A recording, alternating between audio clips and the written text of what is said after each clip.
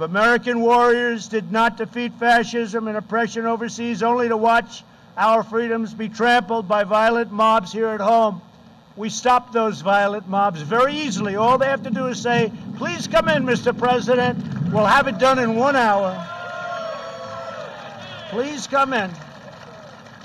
It's one of the great, to me, just incredible that they don't immediately, they just, as you know, at Portland, the mayor last night, he was raided. His home was raided. He was thrown out of his home.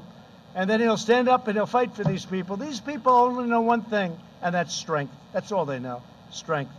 And we have strength.